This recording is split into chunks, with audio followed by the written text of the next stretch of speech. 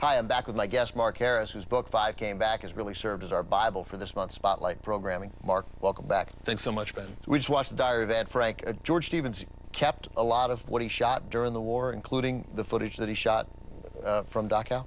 He did, and it's sort of surprising. You would think that all of that stuff would have been somehow instantly and officially archived by the War Department. It wasn't. Stevens took it home to California, had it sealed up, labeled the canisters very simply with words like Dachau or atrocity, and stored it in a warehouse where it stayed for years and years, in fact, until he decided to make The Diary of Anne Frank.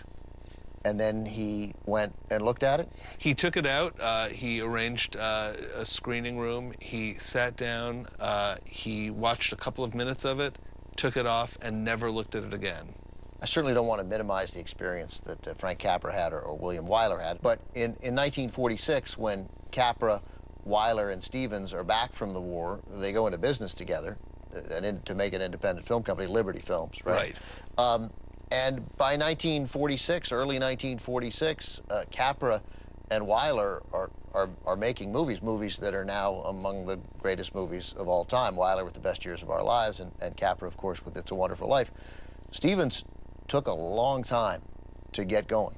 He really did. I think he had what we would now call a form of post-traumatic stress disorder. It's extraordinary that he was able to recover from his war experience and grow even as a director into a different kind of director. I wouldn't say that one George Stevens is better than the other George Stevens as a director, but he certainly had to reinvent himself as a director of drama, and I think did so inarguably with great success.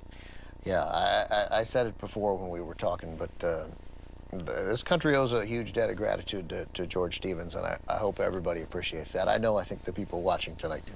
I hope so. All right, Mark, thank you very much. We're done for the night, which means we're done for the month. This has been a memorable experience. Thank you very much. Thanks, Ben. It's been a pleasure to do this with you. Tell people again sort of what the book is, and they can still get it. Let me give a little plug for it. Can I give you a plug? Please. I just think that if you love classic films or you're a World War II buff, either way, this is a book you want to read. And if you happen to be both, you're literally not going to put it down until you're done. Mark and I may be done, but our look at war films continues with the definitive feature film about the Nuremberg trials. Stay with us.